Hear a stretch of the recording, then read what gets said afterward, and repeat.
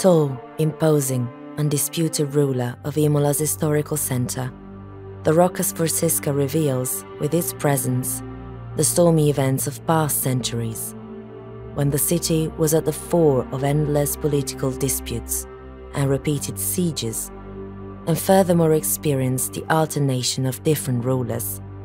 This is the story of a formidable military architecture grafted into the defensive circuit of a medieval city. Today, its appearance echoes that of the Renaissance age, but what we see is nothing more than the result of unceasing transformations over time.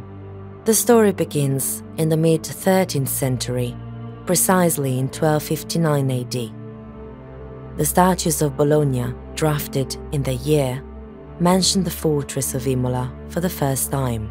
In the year of our Lord 1259, statutes of Bologna, and we ordered that a fortress be built in the city of Imola. Only a few years had passed since the death of the Emperor Frederick II. The city of Bologna had recently overthrown the pro-imperial rule of the Imola people, enforcing strict legislation of political and military nature upon them. By the middle of the 13th century, Imola was a city that was swiftly evolving.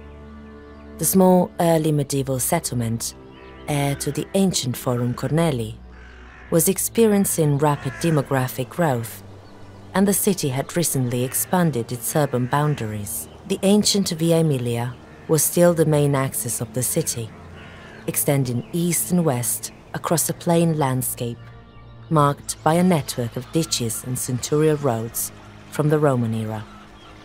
The heart of the old city, clustered around the ancient parish church of San Lorenzo, was also changing its appearance. The public spaces desired by the city government were taking shape: the old town hall, a new system of urban squares and market areas. In September 1261 AD, at the ringing of the municipal bell, the Great Council met, presided over by the Podestà.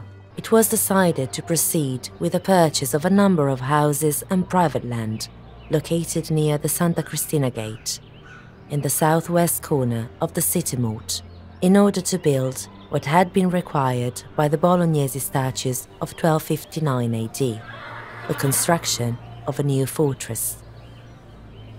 Once completed, the fortress of Imola, which had always been loyal to the empire, was to become the symbol of its subjection to Bologna, which led to the opposing faction.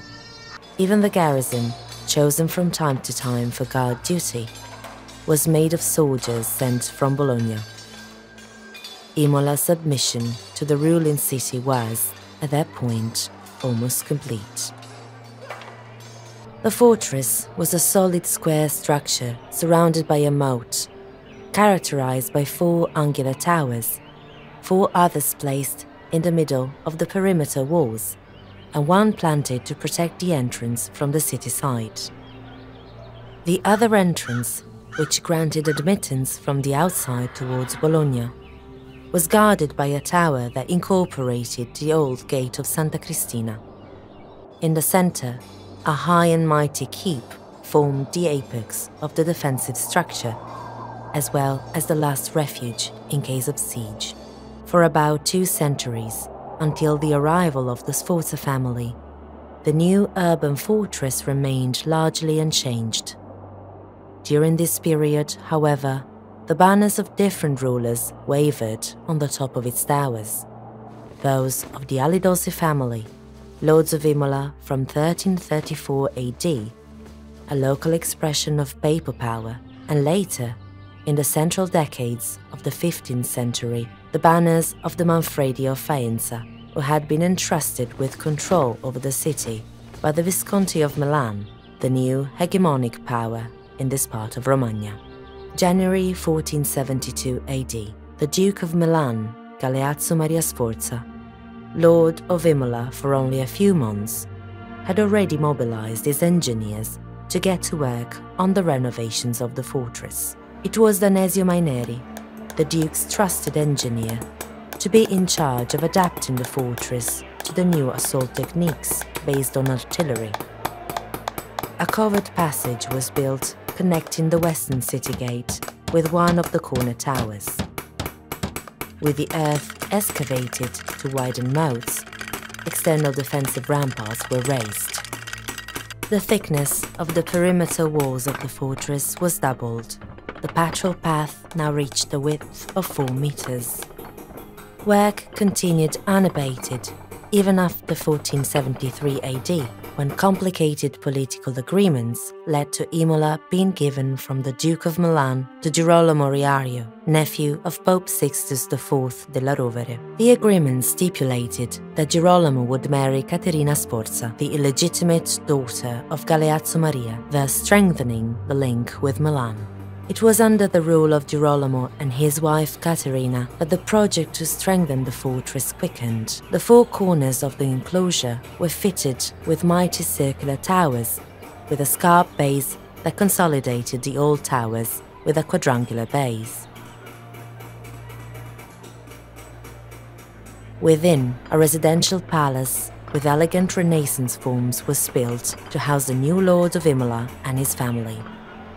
In the front of the palace, a courtyard was created, separated from other military areas, which in the original plans was to be porticoed on all 4 sides. The result of this construction feat, which we can in part still admire today, reveals further important innovations. The moat around the fortress was now wider and deeper, supported by perimeter retaining walls.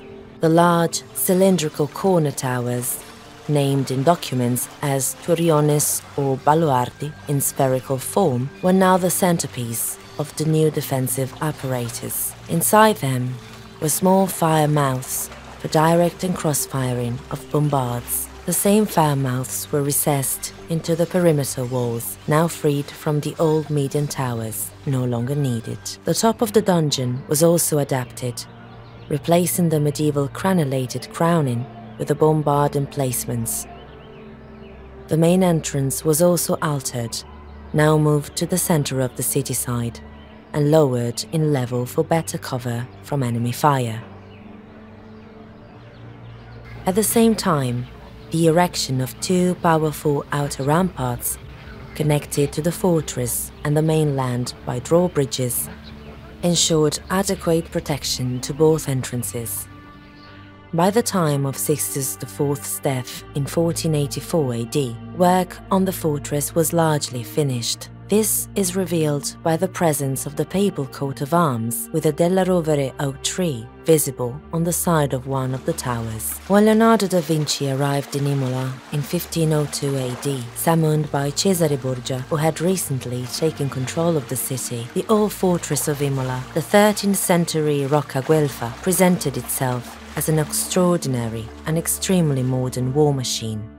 It can be recognized in the famous map of Imola, an invaluable document for the reconstruction of the town planning, partially drawn by Leonardo.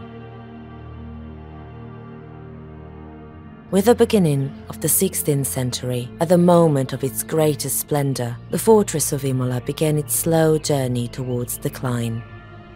With the definitive submission of the city to the papal state, the fortress gradually lost its strategic function and was used as a prison. Some of the structures built during the Renaissance phase fell into disuse. The moats were dried up. The southern ravelling, abandoned, was now isolated and had no connection with the fortress. A bird's-eye view by an anonymous mid-17th century draughtsman shows us the state of the fortress at that time. New internal buildings for service needs appeared. The large courtyard, used by the military garrison, was now used as a vegetable garden. Part of the moat was now for farming. It is the words of the inmates, engraved on the dirty plaster of those rooms, or traced in red paint from the dust of the bricks, that shed light on the fortress when this was a place of imprisonment, hardship and resignation, as more than one witness obsessively repeated, bitterly denouncing their innocence. Even today, The older Imola residents remember the fortress as aloof and somewhat sinister prison place, but it was with its closure in the 1950s and the restoration work in the following years that a new history began for the fortress. The story of a public building open to visitors and citizens that still preserves and tells the memory of its formidable past.